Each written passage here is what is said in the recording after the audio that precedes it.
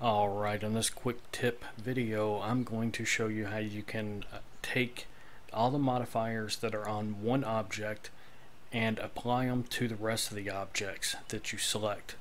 Alright, now I'm going to zoom in just a little bit on this so you can see what effect the modifiers have on this. And I have a bevel modifier and a subdivision surface modifier. If I turn on the bevel modifier, you see what happens. It bevels the edges like you would think. Subdivision surface modifier smooths it out. Alright, now if I go to any one of these other objects, there's no modifiers on them. They're just, you know, basic objects.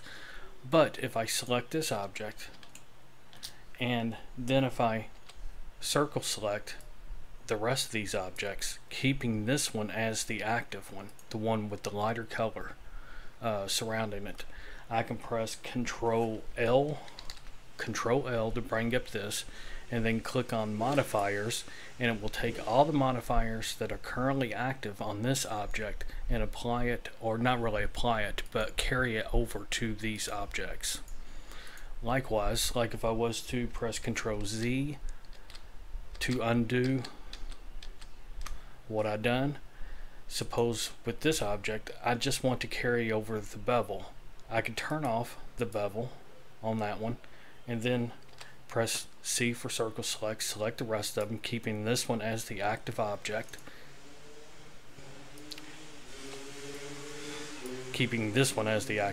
my finger slipped, and then press Control L and then click on modifiers, and then it carries over the bevel but not the subdivision surface, because the subdivision surface on this object was disabled.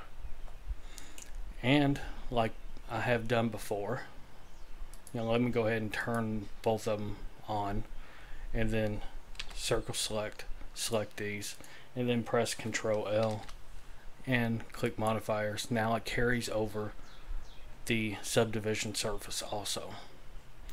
Alright, now I can also do the same thing with the colors.